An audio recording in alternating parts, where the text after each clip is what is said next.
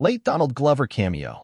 Donald Glover's cameo in Spider-Man Across the Spider-Verse was not confirmed until late in the production process. During preview screenings, they used a South Park-style cardboard cutout of Donald Glover in the scenes where his character appears, as he hadn't agreed to do the cameo yet.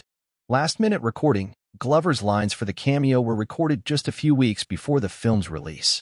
This added a level of complexity to the production, as the animation was still incomplete, but the team wanted to ensure the story and emotional elements were locked in. Preview audience reactions. The filmmakers conducted several preview screenings to gauge audience reactions at different stages of completion.